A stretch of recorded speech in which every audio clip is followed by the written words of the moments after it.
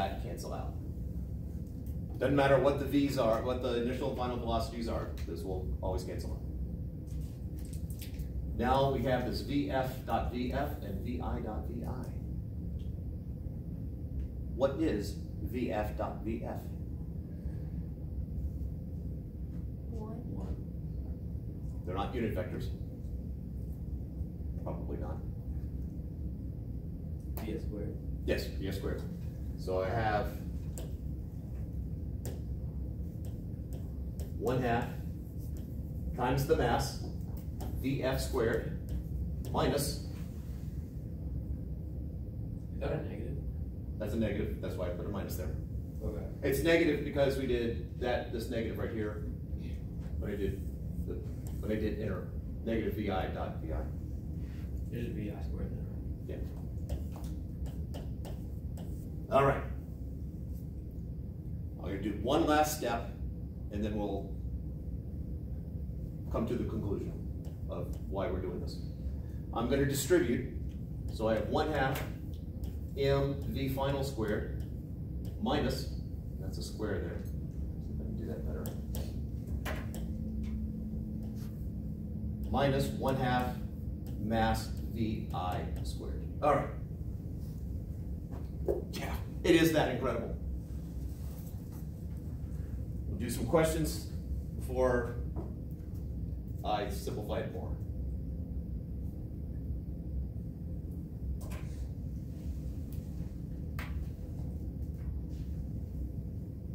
Is this going to end up being like a derivative formula? Or like the... You mean doing derivatives? Or is this like the derivative of like the... Derivation? Yeah, of the formula. It is a derivation of an important formula. Okay. I was just hoping I didn't have to do this. Like... Yeah, I'm not going to ask you to regurgitate it again. This is just so that you see that instead of just going, here's the formula, that you see that it comes from somewhere.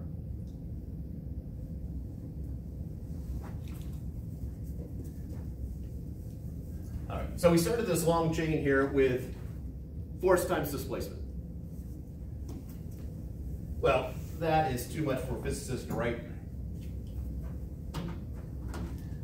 So they said, you know what, let's just call that work. And capital W, this is the reason I don't use capital W for weight, is because I reserve it for work, which is force, not displacement.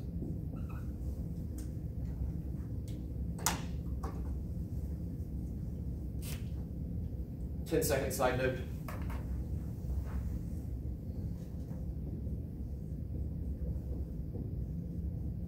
If that doesn't mean anything to you, actually, let's make it slightly more general.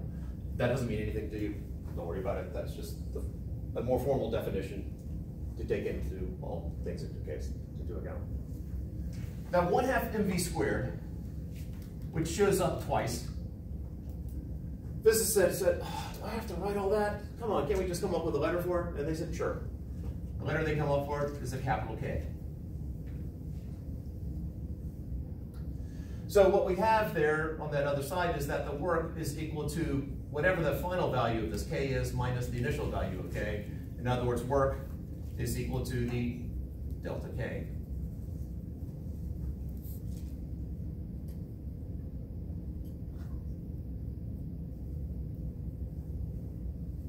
One other bit. When Grace said that F is equal to AM, that this is true if that is the total force. So I didn't write this up here, but the total force. If that's the total force, this is the total work. So the total work is equal to this delta K, change in whatever K is.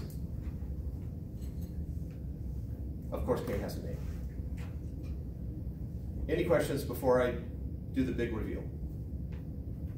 Or if you've watched the videos, you know what the big reveal is already.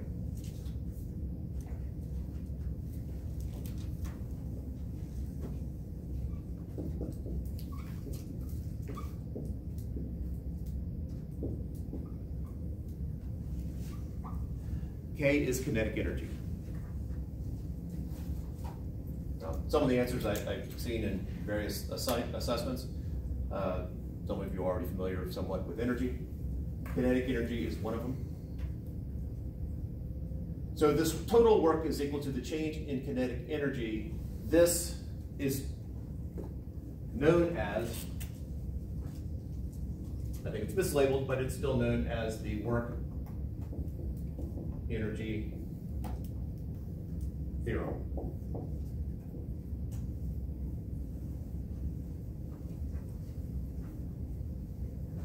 It's supposed to be a dash in between those. So if you're reading a physics textbook or reading something on site and they talk about the work energy theorem, that's what they're talking about. Now, I don't think it should be called a theorem because it's based upon the Newton's second law and definitions.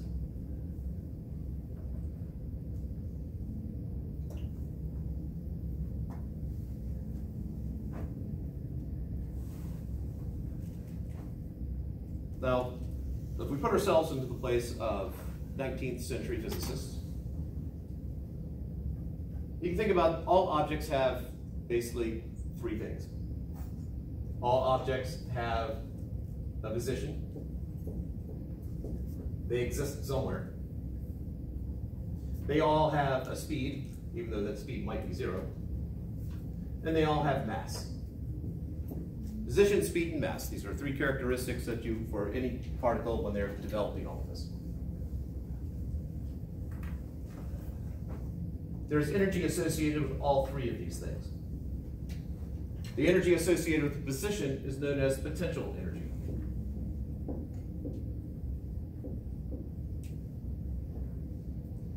Generally spelled with an R.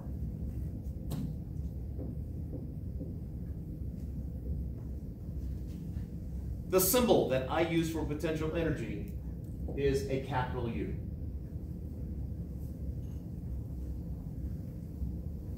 I think it's from the German, but I'm not 100% sure why U is used so often.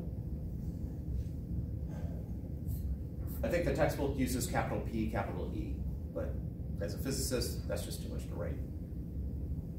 Speed, the energy associated with speed is kinetic energy.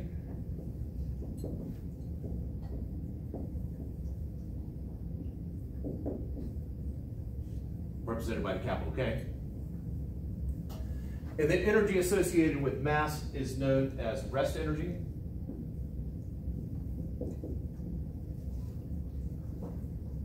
And that's just E sub R.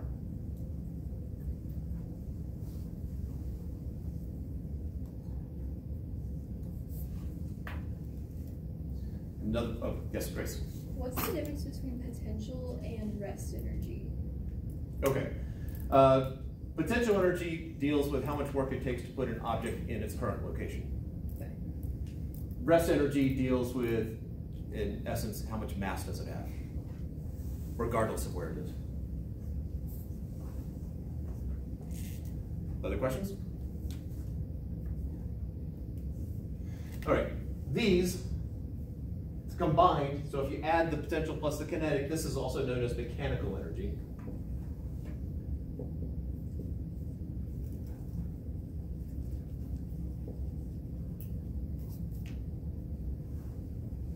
And rest energy, we don't deal with much. I think I have one master set question from chapter 7, which deals with rest energy. You know the formula, even though if I said write down the formula for rest energy, unless you've seen the video, you probably don't know it. You probably don't think you know it, but you do. Anyone happen to know it before I give the one clue? All right, I'll start you out. E equals MC squared. There's the formula. Make one small adjustment to it. It's supposed to be lowercase c. Put a little 0 next to m. So there's mass, and the m sub 0 is rest mass. And just so you know, all the masses that you have found so far in lab and any other time in your life is the rest mass.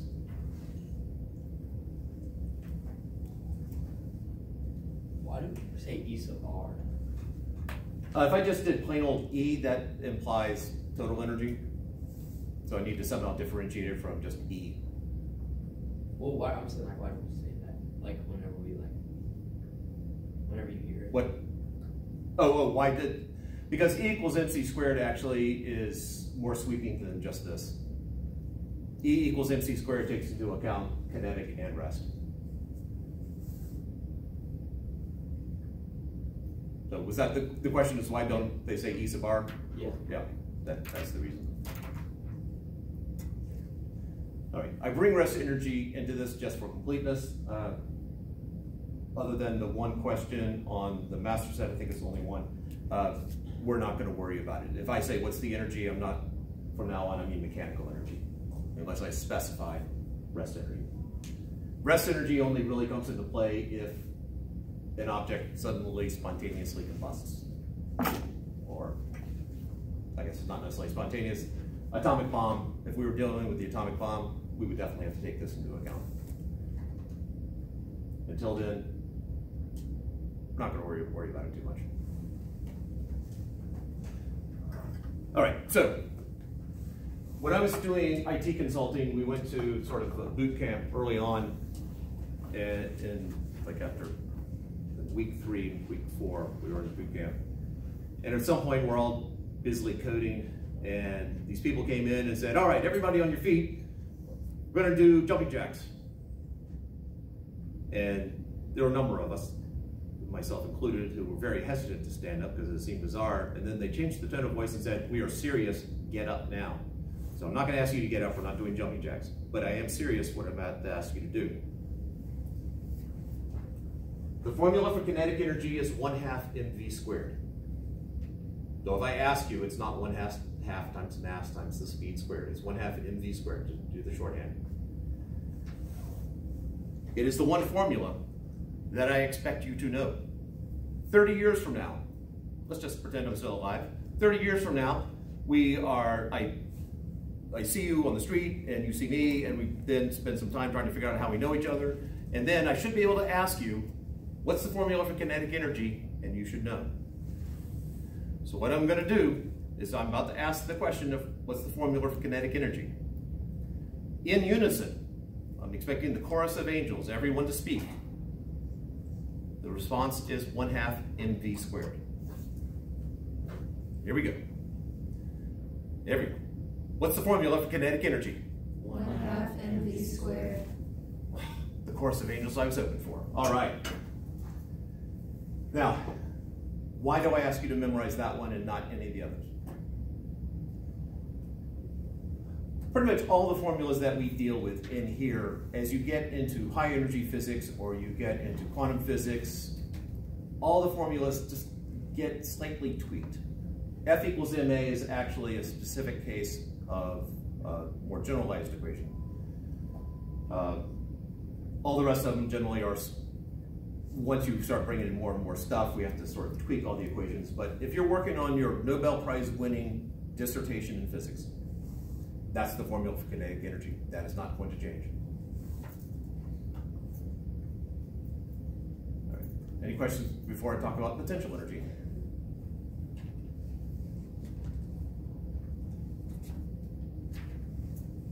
All right.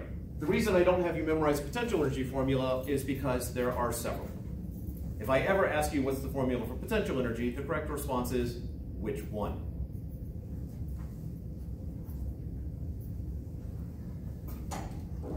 All right, so for every conservative force,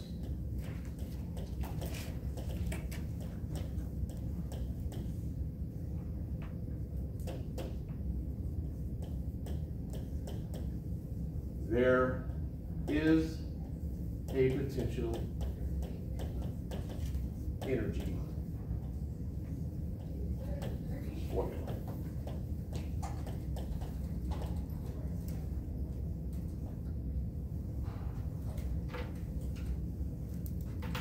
Is momentum a conservative force? It is not a force at all. Now, but the question does come up of what's a conservative force? All right, there is a formal definition, which I'm not going to go into. The easiest way is the checklist. I'm about to list out all the conservative forces we've dealt with so far. Are you ready? Force due to gravity. Done. That's it. Force due to gravity is the only one we have dealt with so far that is a conservative force.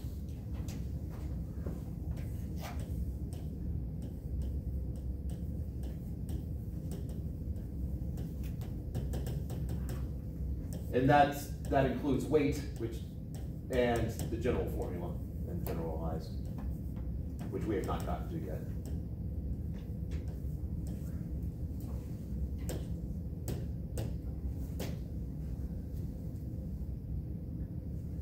So everything we've dealt, weight is the only one we've dealt with so far. In chapter 9, we get to a generalized formula, which also is conservative. There's one other conservative force that we will deal with in this class. That is called the ideal elastic force. And depending upon if we get to it, the electric force is also conservative. Magnetic force. We probably won't get to the magnetic force. At least I haven't so far in a KP class.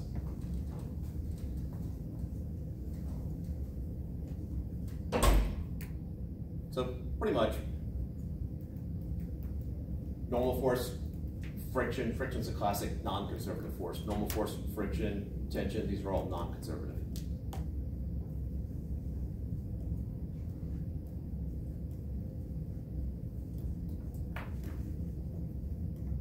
All right, for every force, there's a potential energy formula. I'm gonna write this in shorthand notation. It's the exact same thing for every conservative force.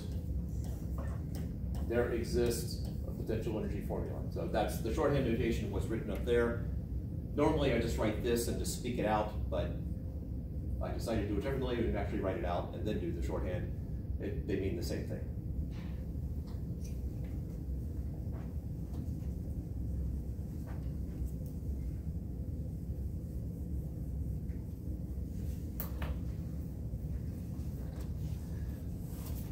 All right, so I've introduced this idea of a conservative force. We've dealt with total force. There is another type. A force is either conservative or Liberal. generally not. That's not the direction they went in. It's less creative than that. Non-conservative? Non-conservative. So we have conservative forces. Put a little C there, and we have non-conservative forces. Friction being a classic example, but anything so far other than weight, non-conservative. If I do conservative force times displacement, that is equal to the conservative work. Because remember, we did the total force. The total force times displacement is equal to the total work.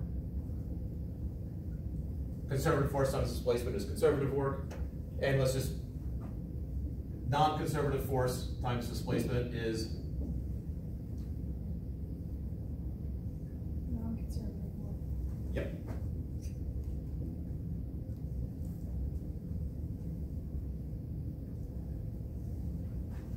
So total work is equal to the change in kinetic energy. We went through that. All right. Why do you suppose a force is conservative or non-conservative? Why are they calling it conservative or non-conservative?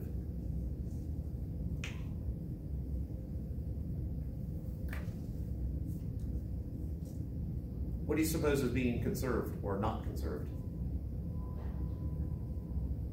Energy. Yes. So if non-conservative work is being done, energy is not conserved. So non-conservative work is equal to the change in energy. That's total energy.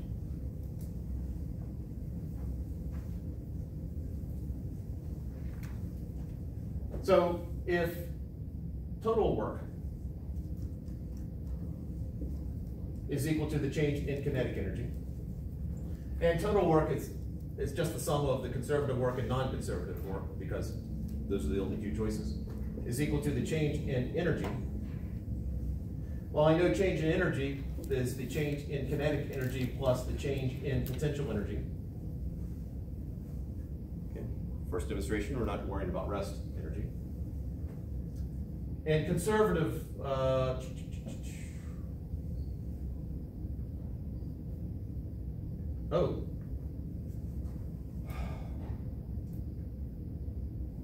Let me erase. Sorry about that. Total work is changing kinetic. Total work, it's just the sum of the conservative plus non-conservative work. Is equal to still the change in kinetic. The sum is equal to the change in kinetic. Non-conservative work is change in total energy. I'm just going to subtract delta E from both sides, so again, conservative work is equal to the change in kinetic minus the change in total energy.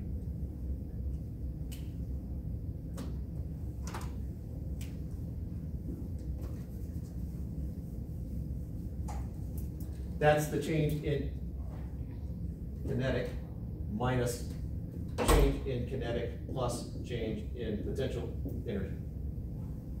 Because energy, it's either kinetic or potential. Again, not worrying about rest. If we distribute the minus sign, we get delta K. Surely there's some marker that works better than that. Delta K minus delta K minus delta U. The delta K's cancel out. And what I'm left with is that the conservative work is equal to the negative change in potential energy.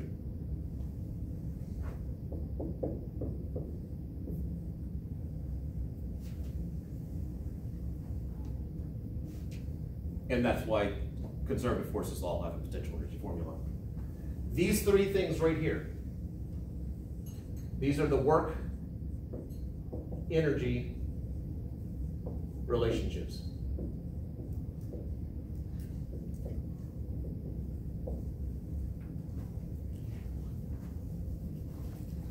We will exploit that.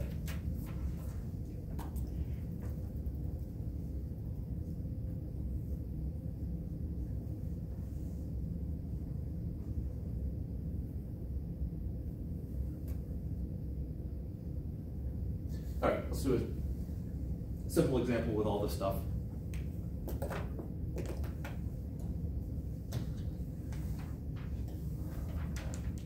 I have a 5 kilogram